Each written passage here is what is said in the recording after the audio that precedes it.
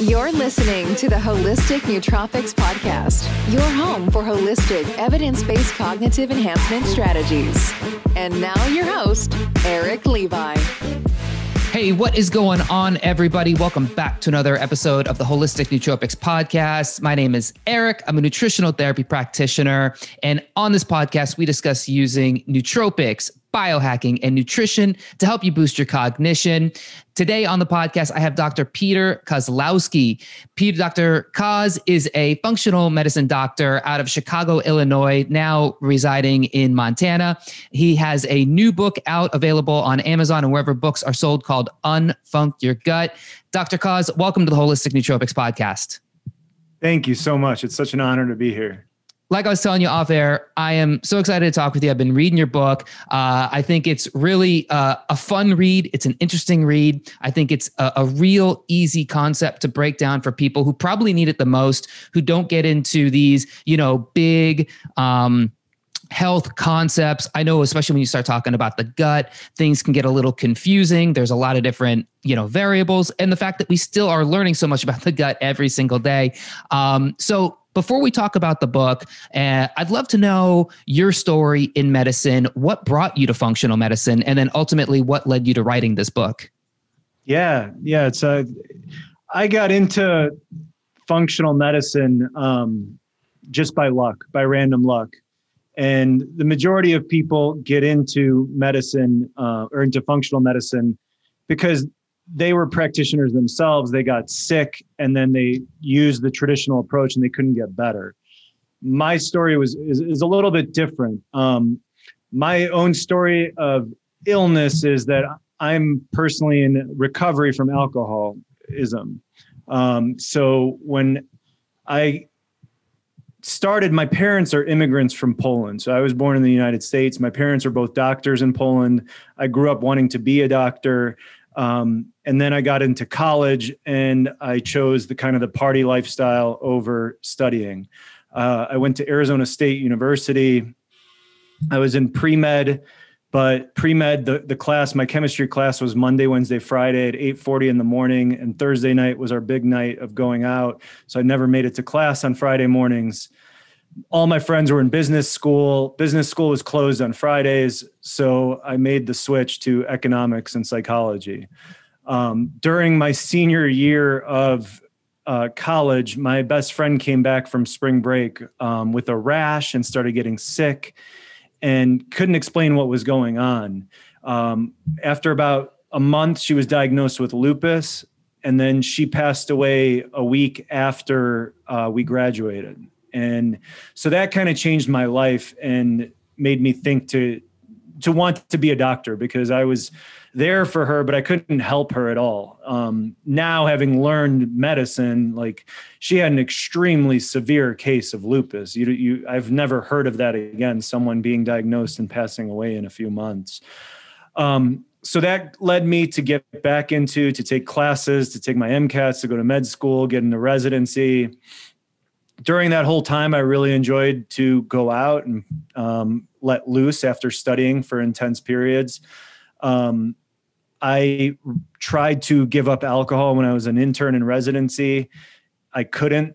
I was sent to treatment for 6 weeks. So I went to an inpatient treatment. I walked in there and I never thought I had an issue. I mean, I was just kind of like a binge drinker. I wasn't a daily drinker. I did not think I needed to be there. Once I was there, the 6 week program had nothing to do with alcohol, and it all had to do with my mental health and what was I lacking inside that made me want to drink to mask that. So, and they used modalities like yoga, meditation, acupuncture, the focus on exercise, and all these things that nobody had ever talked to me about during med school or residency, right? It was basically just learning about what drug to give to what condition. So I came out of there and I went back to residency, and just with different person, obviously. I'd say more than anything, just an open mind, because I went in there thinking I was perfect. I had the world figured out, and I was extremely humbled and learned that there's other things out there, and maybe I wasn't perfect. So as a family medicine resident, you do different rotations. 1 month you focus on inpatient medicine, outpatient medicine, OB, GYN, surgery. So you do all these different, you're learning all these different skills, and you have different attendings that teach you, and different attendings have different styles, right? And we had this one doctor named Dr. Batra that every person that was hospitalized, he would put them on a multivitamin and vitamin D. And we would always make fun of him. We're like, why are you doing that? Like, it's a waste of our time. He was the only one doing it. So we kind of picked on him. I was on call with him on a Sunday night. It was like 2 a.m. and I kind of just asked him, I was like, Dr. Batra, why are you weird? What are you doing? And he's like, I'm studying this thing called functional medicine. And I was like, what's that?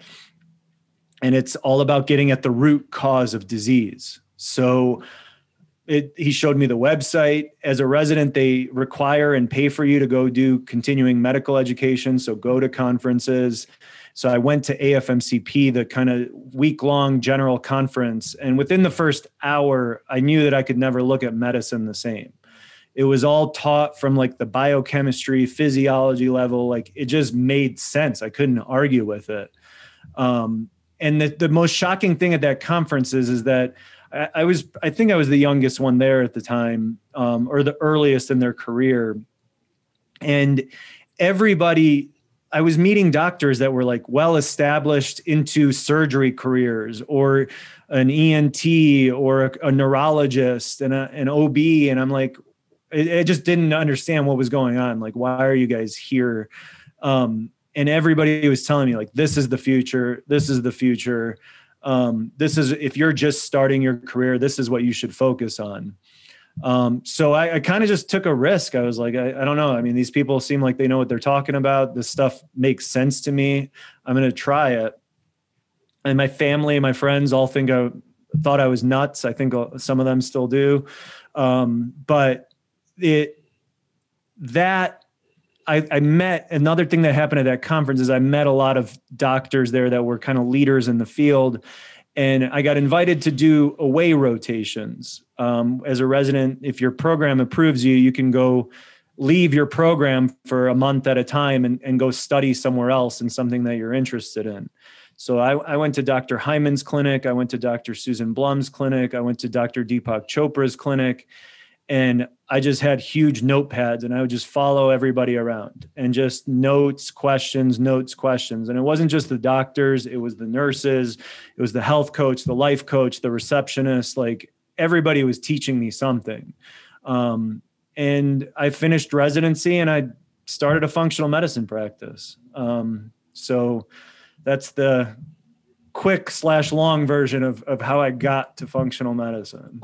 Well, I appreciate you going through all that, because it's so important for people to hear the story of doctors like yourself, essentially turning their back on what we call, traditional allopathic medicine and embracing functional medicine, which a lot of regular mainstream doctors have a huge problem with for some reason. I know the reason, but there's like websites and doctors that just always come out slandering and, putting down these functional medicine doctors. And what they don't realize is that it's actually the functional medicine doctors' patients who are getting better.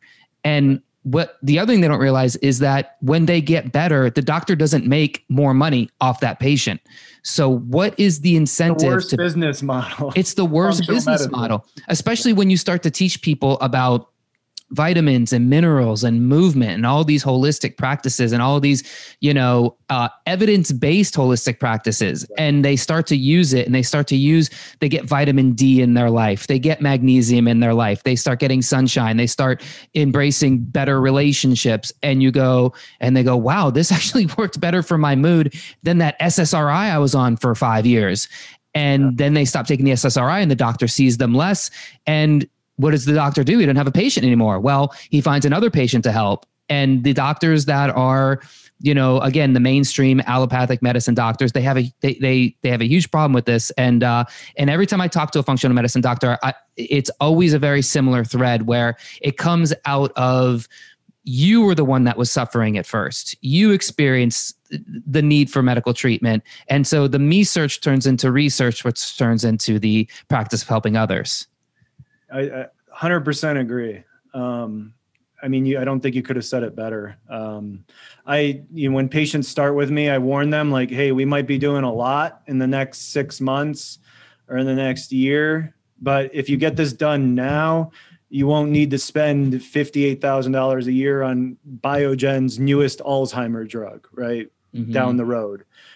So you're going to have a little bit more upfront in the beginning. But the way I know my patients are doing well is I don't hear from them. And I've had a number of people that have reached out over the last 2 months since I put out my book that were like, oh, I saw your book. Want to let you know I'm doing great. And this is people from 5-6 years ago. But obviously that was not good for my business, but that's the goal, right? I've always tried to practice honesty in my practice, being straightforward. I don't like to sell things or et cetera. It's basically like, let's figure out what's going on, fix it, and move on and enjoy your life and forget about me. Yeah, that's so important for people to hear and to know that, look, there's a doctor, because I think people believe that doctors have their best interests, and you should. That's what a doctor is. But somewhere along the way, the doctor also became like a nanny in a way, where it was like, every time I'm sick, I have to go to the doctor, and I need to hear from them to tell me what I probably already know, but I don't want to face that myself. Functional medicine, holistic nutrition, holistic medicine seems to be more like, I'm going to break this down for you to the cellular level so we can start rebuilding you back up, and try some things maybe you don't know, okay, for instance, your, people who are alcoholics, right, have a severe vitamin B1 deficiency. And, the doctor they don't want to hear from their doctor to quit drinking, but a functional medicine doctor can not only tell them why they need to quit drinking, but actually tell them physiologically the benefits. Like, hey, do you wake up and you just feel lethargic? Are you having pains in certain parts of your stomach? Are you also having mood disorders? Well, it could all be attested to the drinking. And then I also have a supplement that I can put on top of that to help replenish these depleted stores that you might be missing. Yeah. Yeah. One of the for specifically alcohol, one of the biggest things that I had to go through was when you give up alcohol. I used to never eat sweets, and then I gave up alcohol, and my body was having sugar cravings every night. And it was maybe not every night, but you'll hear that a lot in treatment centers is people that get off of something and they're like, man, I really love ice cream now, or love, but it's your chemistry changing. And your body's, used to a certain amount of sugar a few times a week. And then all of a sudden you don't have it. You need to kind of go through the withdrawals and change. Absolutely. So your book, Unfunk Your Gut, I haven't read the whole thing. I've basically probably about a third of the way through it. And I'm interested to know how you became so what in your experience, I don't know if it's a doctor or personal experience, brought the gut to the center of your consciousness. So from the first day of functional medicine training, I just think it was ingrained in me over and over again. Start with the gut. If you don't know where to start with the gut. And then there's the quote from Hippocrates that he said 3,000 years ago, all disease begins in the gut. And so he knew this that long ago without any of the testing, without any of the knowledge we have. And to me, the funniest thing about it is that since he said that, everything we've done is pretty damaging to the gut. Antibiotics, meds, stress, the toxins in our environment, our food supply. So he figured this out, and then we've basically turned that around and completely destroyed our guts. So when I started my practice, the honest truth is definitely it was trial and error. You go through family medicine residency, you go through the functional medicine training, and then you can join someone who's going to kind of guide you. And for me, I just went off on my own, and I just, used my knowledge and then had some colleagues that I would ask questions. But the other big thing that I always like to say is that I learned a ton from my patients in the beginning. I was coming from a very traditional standpoint. Like I knew a lot about meds and surgeries and all this stuff. But when people started introducing me supplements and like, hey, I'm doing this or that, I always kept an open mind. I was like, okay, like I'm going to put that in the back of my thought process. If I meet somebody that's going through this and this person told me that they were doing this. So I learned a lot from my patients. Then getting comfortable with the lab testing. So functional medicine, to me, I do use a lot of lab testing. So I do like to be very objective. So when we're looking at the gut, stool testing, urine testing, the organic acid test, and then SIBO breath testing, and learning those tests and getting those results, and then trying treatments. I mean, the treatments are evidence-based and it's the similar model, but it's also every person. I mean, the core of functional medicine is every person is different, right? So I've always tried to stay out of like protocols and like, here, everybody should do this or everybody should do that. We try a certain thing, but then every patient will respond differently. So you kind of need to update what you're doing based on the individual. And I mean, I guess I just like a lot of things in my life, I just didn't give up. And me, I mean, one of my biggest faults or good things is I'm a perfectionist, like, and I only focused on people that weren't getting better. Right. So if people were getting better, I don't remember them a lot of the time. People that are not are the ones that I'm doing the research. I'm like, what else can I try? What could this be? And then I went into more conferences outside of IFM. So I really focused on environmental medicine because I was finding that that's probably the second biggest thing I do behind gut health is detox. And then I grew up, I said my parents are doctors. My mom's a pediatrician. I always liked pediatrics. So I did a lot of training with the MAPS, Medical Academy of Pediatric Special Needs, which is mostly a focus on autism. So I've worked a lot with autistic children. And so just continuing to kind of explore different parts of functional medicine, hormones, and just learning more and more, and then learning from my patients. One thing that's really popped up for me since I've been doing this podcast and talking to a lot of, functional practitioners like yourself, it just was like a huge just aha moment for me, like just siren just screaming in my head is antibiotics. And just the amount of antibiotics used to the point where the CDC has come out and said, stop giving antibiotics. Like, I forget the percentage, I have it written down somewhere, but it's like, I don't know, like 70 or 80% are just completely inappropriate and doctors pass them out like candy. And not only do you have this issue of antibiotic resistance, I think that's incredibly important, but I think you also have this other huge problem where these antibiotics, and we're giving them to kids like 3, 4, 5 years old. I mean, you're just completely changing the biochemistry of somebody's gut, which, like you said, like Hippocrates said, like this is where disease begins. This is where all the problems start. This is where health starts. And the fact that we just so cavalierly just give these things out for every problem. I had COVID a month ago, and the doctor gave me a prescription for azithromycin. And I was like, why are you giving me a prescription for this? He goes, I don't know. Some people say that it's good. And I'm like, dude, are you serious? It's an antibiotic and I have a virus. I mean, I'm no trained professional. Even I know that's nonsense. And it's almost like they just use it because they're like, how can I make this person shut up? Put this in your mouth, suck it down. And I won't see you again for 6 weeks until you come back with another problem, which will probably be SIBO or, who knows. Exactly. Yeah, I mean, the way I always describe it, right? We focus on your microbiome, which is the 3 to 5 pounds of bacteria that live on the inside of your large intestine. The majority of antibiotics, where do we put them?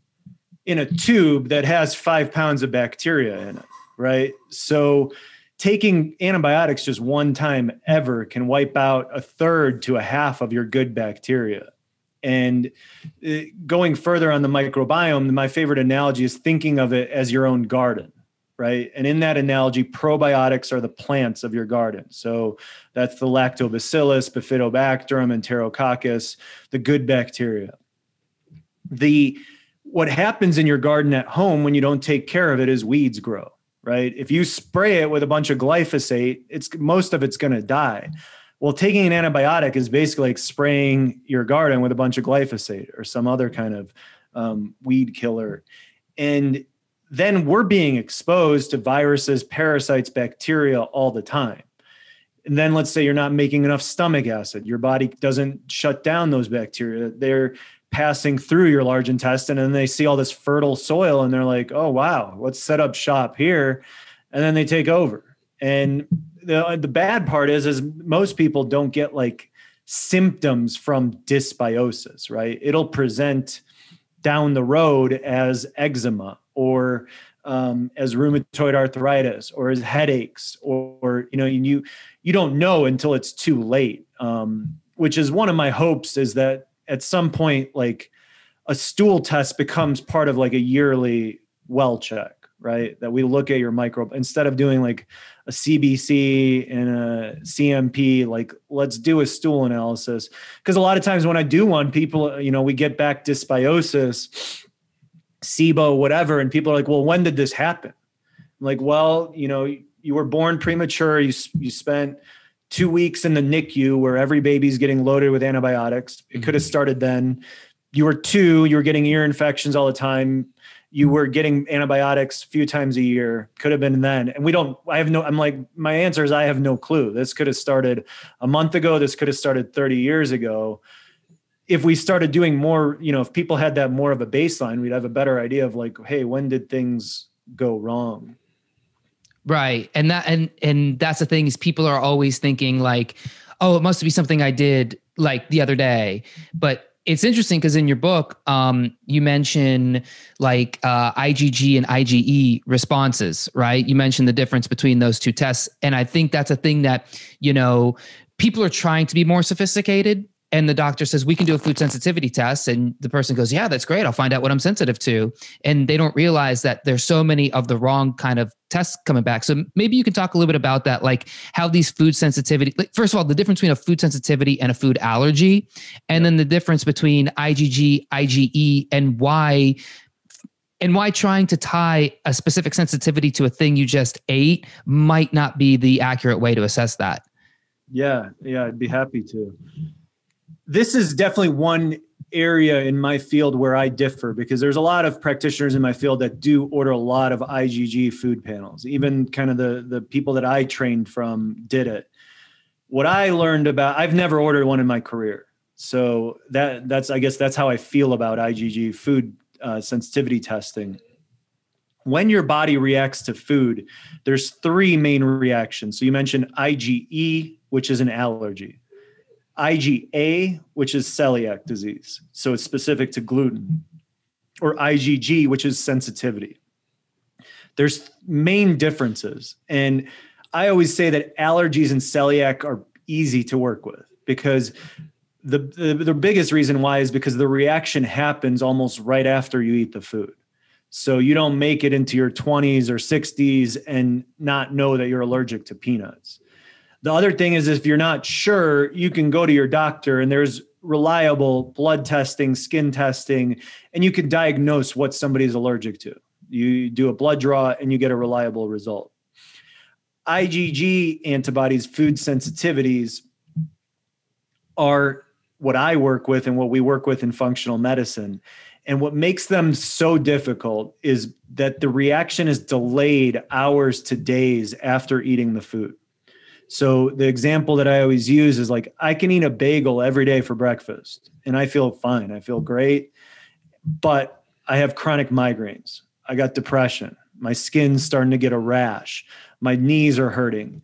And I go to my doctor and I get a pill for the headaches. I get a pill for my knee. I get a pill for my gut. I get a pill for the depression. And I keep eating the bagel every day. I'm never going to get better. I'm going to just end up on more and more pills, and I'm going to be a great customer, right? They're going to make a lot of money on me over time, and I'll think that I'm doing the right stuff. So, and you'll never know, like without And so the only way, in my opinion, to really diagnose food sensitivities is with a 21-day elimination diet with reintroduction. And so there's a lot of variations. People have said like, yeah, I've done elimination diet, the Whole30, whatever.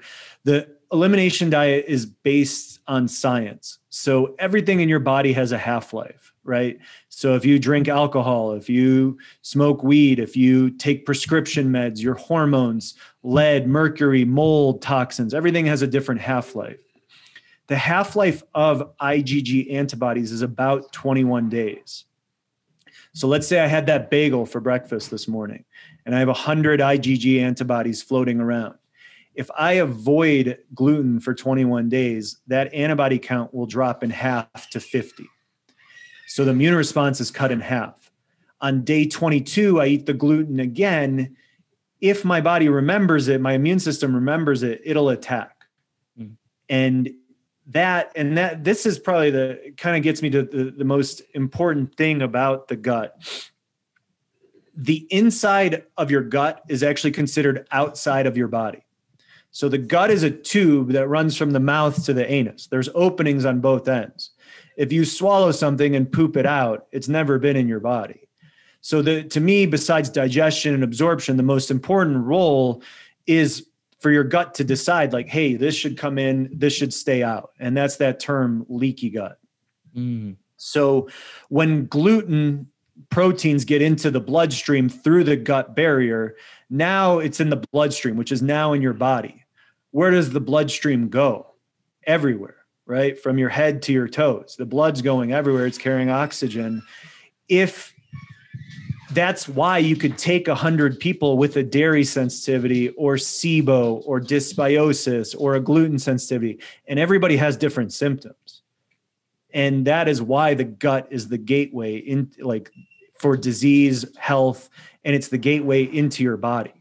And so when you eat gluten again on day 22, let's say you went into it because of migraines.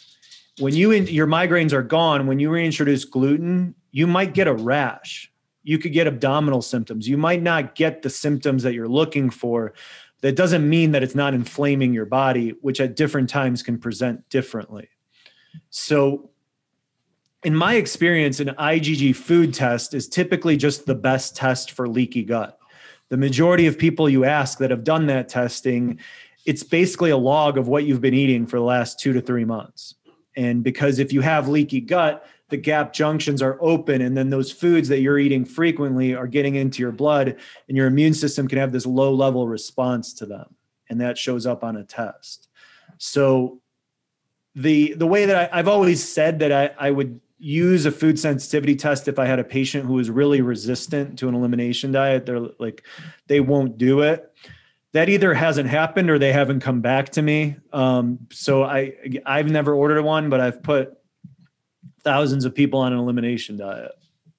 And I think you mentioned in the book too, that the biggest problem with those food sensitivity tests is they tell you a thing you're sensitive to, but that actually could be more of a reading representing what you've actually eaten versus what you're sensitive to. And so I did one of those one time and I immediately my spidey sense went off and was like, something's not right here, because it basically told me I'm sensitive to all the things I'm eating anyways. So I don't know how to make out with this information. I would then look at addressing leaky gut, right? If that's the way someone's test came back, I'd be like, okay, there's something that's making your gap junctions in your gut lining open. And that's why this test is showing up the way it is. So is it the IgG antibodies that open the tight junctions? Is that what does it? No, there's a specific protein that they found called zonulin that causes the gap junctions to open. Basically, when those gap junctions open, then the food protein gets into your blood and your immune system attacks it. If it thinks it's an invader, that creates the IgG complex. Interesting. And, one thing I've been thinking about too with food is the components and chemistry of food, because it's important to note that if you're eating a bagel and you're eating a bagel every day, everybody's like, well, it's the gluten, but a bagel is also made up of all kinds of other stuff, like bleach in some instances, food coloring, all kinds of chemicals. And it may have even been like the fact that it was subjected to heat at some point that turned those chemicals into problematic factors for you. Yeah, totally agree. Yeah. So that's real interesting. The elimination diet. I know a lot of people are doing, for instance, like a carnivore diet, for instance, and are seeing results with it. And actually I hear Joe Rogan say this a lot, and I don't go to Joe Rogan for my health advice, but he actually frames this in a very interesting way. He's like, well, maybe the carnivore diet is working for so many people because it actually is an elimination diet, considering how many problems people have with things like grains and sugar and certain carbohydrates. Not that I'm a zealot against carbohydrates. It just so happens that so many problematic foods are carbohydrates. My working theory has been that a lot of people that get better on a carnivore diet, not just elimination diet, but it's also low FODMAP.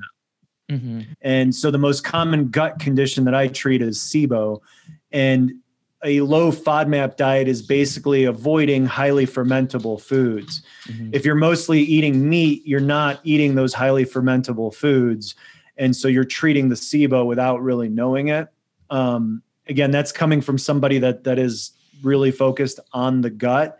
But I actually really agree with that standpoint that, yeah, if you're going from a diet that's full of processed foods and all of this, and now you're just eating mostly meat, like, yeah, it's going to make sense that you're going to feel better. Do you have any stance on things like histamine rich foods? Because, I haven't really dug into like how histamines work. It seems very complex, and quite frankly, it seems like I'd have to give up a lot of the foods that I love because I do think I eat a lot of high histamine foods, but a lot of high histamine foods are also considered health foods. So I'm wondering, if this is a thing that you see a lot and how you address that. So this is a really interesting topic to me, because if you look at the low histamine diet, it looks very, very, very similar to the low FODMAP diet. And again, being a SIBO person, being a gut doctor, I've have friends that are nutritionists in the functional medicine world, and we've disagreed. And for a while, I was like, the low histamine diet is just people with SIBO. So when I have somebody that like looks like they might have a histamine issue, I always like to test them for SIBO. And frequently, I have seen patients get better when we get rid of the SIBO, and then they could eat the high histamine or the low or the high FODMAP foods. That being said, I think it's been between 3 and 5 patients over the years. They had an issue with histamines. We also found SIBO. We treated it. They still couldn't tolerate the histamines. So I do think it's a thing. And I mean, there's probably a genetic component to it. It is what I've found is that, and then every person that's, got issues with histamine or FODMAPs, usually has it doesn't exactly follow what every FODMAP diet says, low FODMAP or every histamine, all of us are a little bit different. So I think that's an area that, in regular medicine that I try to differ is like, once they start you on something, they never want to get you off of it, right? It's just adding stuff, right? So, and with my patients, I always encourage them. I'm like, listen, let's try to, introduce a high histamine food. Let's try to introduce FODMAPs. Let's see where you're at, because if we don't try, I don't want to keep you on this diet forever if we don't have to. So let's try. I mean, it always has to be, the person has to be mentally prepared, and also understand the risk that hey, if I have this food again, I might get symptoms again. So I definitely think that there's people out there with a histamine issue. The best success that I've had is testing and treating them for SIBO. And I think, and there is a small subclass of people that just don't respond to anything but a low histamine diet. But it's a small percentage. It's very, very rare in my experience. Where do you think like a SIBO or a histamine issue would come from? Do you think like you can narrow that down to like one or two things? Is it, I don't know, trauma? Is it overeating? Is it, where do you see it coming from? Yeah.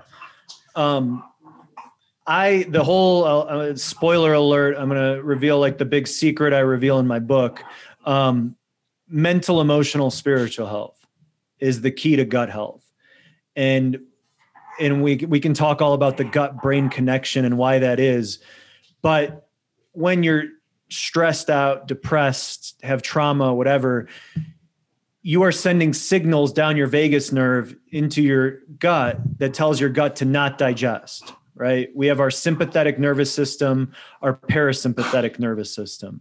Sympathetic is fight or flight. And the analogy I use now that I live in Montana is like, let's say you're hiking, you see a grizzly bear, your fight or flight sympathetic gets activated, you want to run away. At the end of the day, when you're sitting by the campfire, parasympathetic is activated, rest and digest. The majority of us are living in that sympathetic response all the time. We wake up, we go straight to our phone, we look at our email, we look at our texts, our calls, we turn on the news, and it's just a disaster. Then we have breakfast while we're moving around, while we're listening to the news, and we're just constantly telling our gut, hey, don't digest. So when that sympathetic is activated, you don't make stomach acid. If you don't make stomach acid, you don't digest your food, you don't kill off bacteria. That, in my experience, has been one of the biggest reasons why SIBO happens. Anything that kind of impairs digestion or slows down your GI tract. So even something like, so I don't know that I could pinpoint it to, if I had to pinpoint it to one or two things, I would say the one thing is, for most of us, trauma as a child, which then shuts down our digestion, which then can present as SIBO 5 years down the road, 40 years down the road. That's not everybody's story. I've met people that one course of antibiotics and their gut is just bloated, uncomfortable, pain, nausea, and literally SIBO just onsets right after the antibiotics.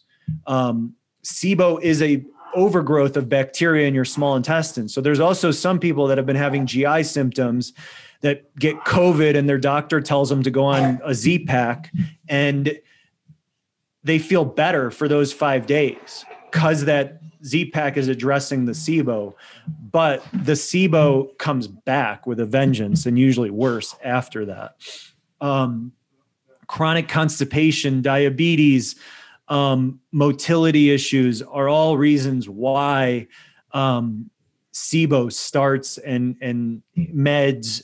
But in most people, and like, you know, and this is, I mean, patients that come to me are expecting to get the perfect diet, get the right supplements. So when I start talking about mental, emotional, spiritual health, I get huge red flags, huge like, hey, don't go there. Just give me the right supplements and everything will be fine. The reason I can relate is because I was in denial. So I can usually spot someone in denial pretty quickly when you've been there for a long part of your life. And like my trauma, like if you looked at my life, you wouldn't call it trauma. Like my parents gave me everything growing up. I did well in school. I had friends, sports, like everything was okay. But me being a first generation American, I never felt like comfortable. Like I never felt secure. I was constantly trying to fit in, trying to figure out what would make me fit in. And I was just completely insecure most of my life. And I learned that through a lot of therapy, like that's why I drank. That's what made me comfortable. And that was trauma. And like it regular med school residency, Peter was like trauma. I don't have trauma, but it didn't matter. Like I didn't go to war. I didn't have something significant. Like I created the trauma. So that to me are some of the biggest reasons why something like SIBO can happen. And it's our environment, you know, it's the meds, it's our diets, it's the stress. And so a lot of people are at risk, right? Absolutely. And the trauma piece it's such an interesting piece to me. I read the book, The Body Keeps the Score recently. And I mean, that's just the most vivid explanation of trauma, right? This guy's stories as a doctor and the patients he saw, just the things. But then, there's that other part too, where it's like trauma can come in all kinds of different sizes and shapes. And you actually have this real interesting line in the book. I think about it all the time now, which is a lot of people's disease comes from when they were young and all they wanted was the love of their parent who didn't give it to them. So what would they do? They would cry. And now as adults, they still do that, but it manifests as, diabetes or, what name the gut issue or whatever it is. They just are manifesting disease. And not to say that people are doing this on purpose. It's actually most likely become an unconscious thing, but that's the classic person who's just always sick, always coughing, always going to the doctor. And it's a form of trauma. And it started, like you said, because just like not enough attention as a child. And the way that you learn to get attention is like, I'm not feeling well. And like in my office in Chicago is next door to my mom's office. So I tell a lot of people, I'm like, usually it's our parents that screw us up. And so she gets super pissed when she hears me say that, but, because they are doing their best, but my parents were also just trying to survive in this country. Like they had nothing. So, for all of our parents are doing their best. I mean, we're all doing our best at the moment for what we're capable of.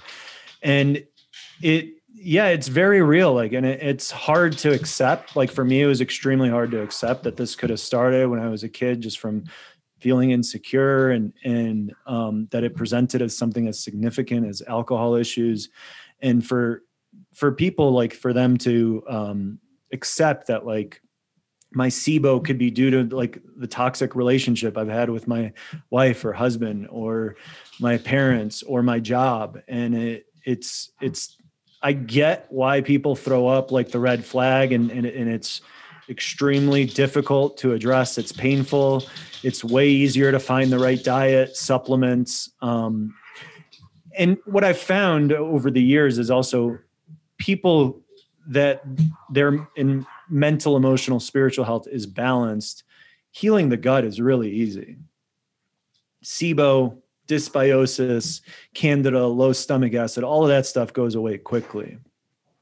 When there's that internal struggle and our brain is sending that signal down our vagus nerve to our gut. Your gut that whole tube is lined with a nervous system called the enteric nervous system. It's 200 to 250 million neurons. It's more, there's more than like your brain. So when that nervous system is constantly being fed signals and you don't know it, and that's probably the worst part about it is like, you don't know that what you're feeling as a kid is damaging your gut. And then that's going to present as autoimmune disease when you're in your 20s or something. You don't like necessarily get the symptoms, or you assume the symptoms are normal. Like, oh yeah, that's what I deal with is abdominal pain. So it's to me, the most important part of functional medicine. It's the most important part of health. At the same time, it's the most difficult. The enteric nervous system, it's just mind blowing how the mind body connection works. And that's really like what's at the base of this channel and my blog and these interviews and everything I do, which is really connecting, how to optimize the mind through the body. Because for me, my own personal health transformation was a gut rebalancing protocol. I basically did like a 5-day bone broth fast and used a bunch of like gut healing herbs and all this stuff. And it was transformational, because at the time I didn't realize it, but I was really depressed. I had a lot of, mood issues. I was just real irritable, constantly stressed out. And it's not like it was like a complete transformation. Like, oh, I healed my gut and now I'm back. But it was one of those things where it's like, I could physically feel it. I could physically feel like, oh man, like I don't feel that depression anymore. And I didn't take anything from my brain. All I did was heal the gut. And then that's when I started diving into all this. And when you start going down that rabbit hole of connecting the gut to the brain, and you see 90% serotonin made in the gut, 50% dopamine, 50% GABA, acetylcholine, all these important neurotransmitters that, people in my space are going and buying supplements off of Amazon, like, hey, I'm going to take this CDP choline, I'm going to take this phenylparacetam, I'm going to take all this stuff, and it's going straight to my brain. It's going to blow out my neurotransmitters. Like, no, dude, take a probiotic, clean up your diet. Like, these are the easiest, most effective ways to hit your brain for positivity. Yeah, I totally agree. And that kind of just reminds me that there's also, I've worked with so many patients that they come in and they know they're in therapy, right? They know they have trauma. They're doing yoga, they're doing meditation, they're doing heart rate variability, they're exercising. And they're like, listen, I just can't get better. And there's definitely that component that, like, if you do have a toxin issue, a hormonal imbalance, a gut issue, then all those modalities aren't going to work as well because your body's inflamed. So as much as I talk about mental, emotional, spiritual health, it is 100% a two-way street. And sometimes that physical stuff can be way more of a factor. And then when you get that physical stuff right, all that stuff that you're doing for the mental, emotional, spiritual part gets way better too. Like, everything just works better. Yeah, it's the two-way street is so important to understand too, because you can't start doing the right thing until you convince yourself like, oh, hey, I got to do the right thing. I just like the gut pathway because it you got to stack the odds in your favor. So many people are starting from it's hopeless. And as soon as you start to realize, well, just make a little change, every, day or every week, whether it be go for a walk, take your shirt off, get the sunshine, or whether it be hey, evaluate your diet and find where those toxic foods are and see if you can replace those. Try a probiotic, try the slippery elm or something and see how you do with it. Try, sauerkraut or some fermented food, or try a low FODMAP diet, try a food, elimination diet, whatever it is. Just do stuff to get the ball rolling, but know that you don't have to be a slave to the pharmaceutical industrial complex. Yeah. And unfortunately, there's so many people that either don't know that or don't want to know that. Right. And that's a kind of a rule that I have at my practice actually is, a lot of times we'll get a spouse or a child or a parent that's like, hey, schedule a visit for my husband or my son. And we learned very quickly that we had a rule. We're like, okay, we can do that, but we need to talk to that person first. Because if they're not ready and you're just sending them here, nothing I do is going to be helpful. For a lot of people, it is a lot easier to just be like, okay, give me a pill that's going to control my blood pressure. It's going to help my blood sugar come down. I can keep doing whatever I want to do. It doesn't change my life. What we're doing in functional medicine is not easy, right? There's nothing more difficult in life than trying to change. And whether that's trying to change your diet, your thinking, change the trauma, the way that you perceive the trauma you've been through, taking supplements, doing this different kind of testing. A lot of times socially too, you're changing your diet and then all of a sudden you don't fit in with the people that you used to hang out with and eat with. You have to worry. So there really is nothing more difficult than change. And it comes to us at different times. We're all ready at different times, right? And I always try to meet patients with where they're at. If I'm explaining to somebody an elimination diet and all the things that we're cutting out, and I just see their face going white and they're like, I'm just losing them. I'm like, if this is too much, you can skip it. We can focus on something else. Let's try something easier. Maybe let's just cut out gluten or just pick one food or two. And 3 months from now, a year from now, you might be ready to do the whole thing, but trying to force something that someone's not ready for it doesn't work. Absolutely. And for a lot of people, sometimes it really is just the gluten.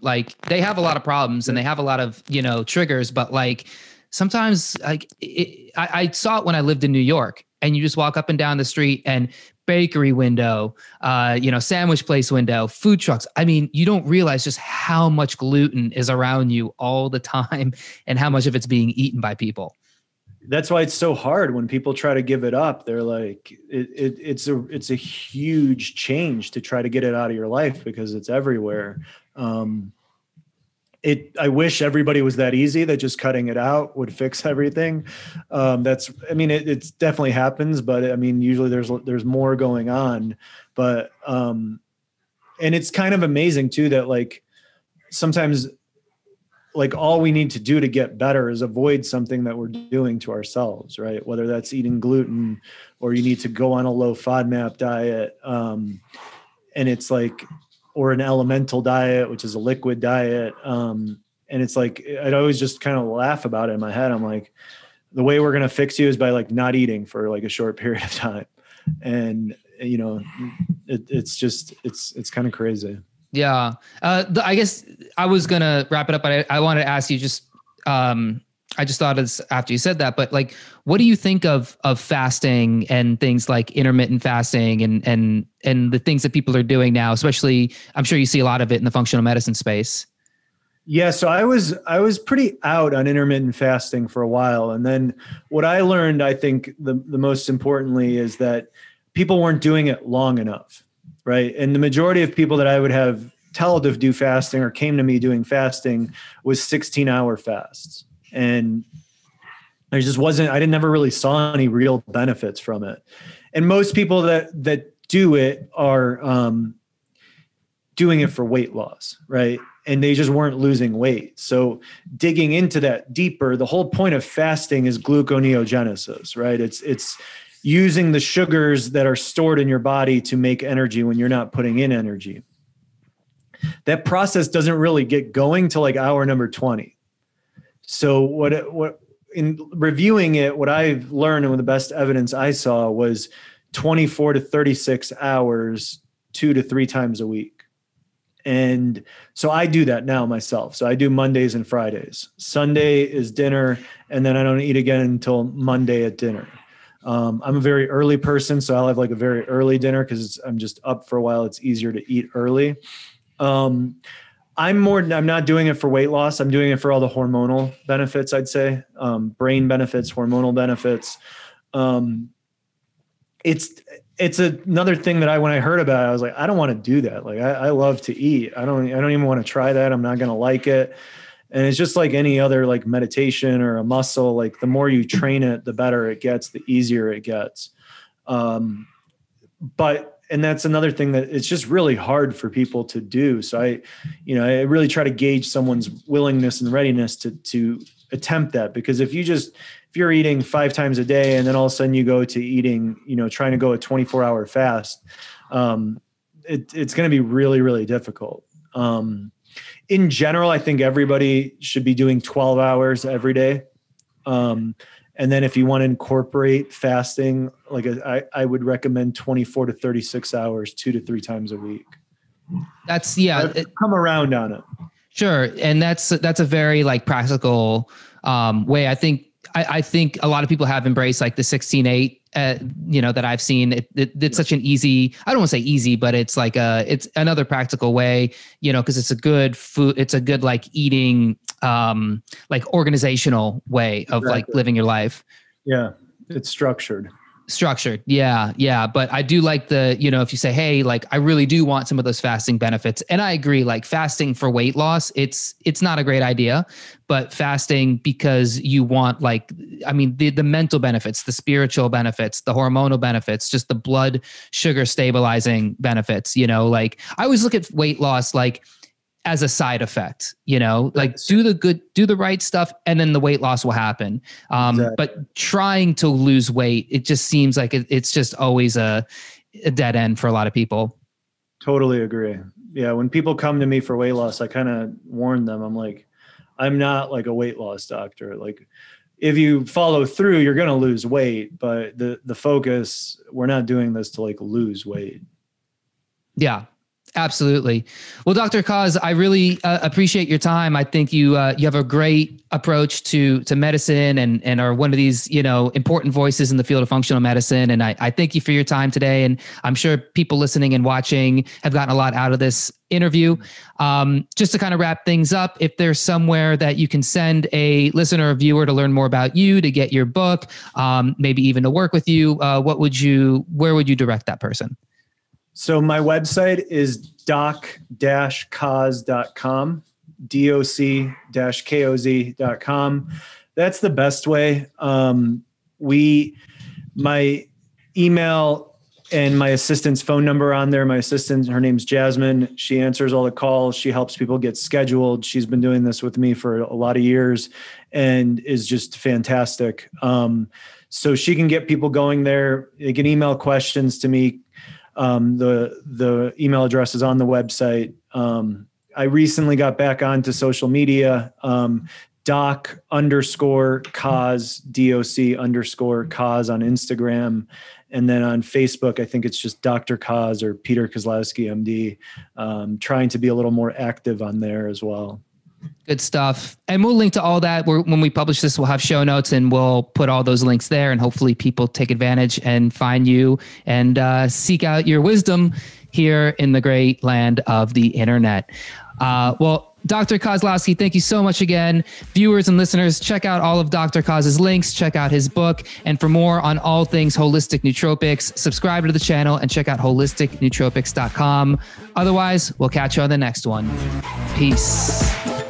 Thanks for listening. For more brain-boosting info, in-depth articles, and show notes, check out holisticnootropics.com.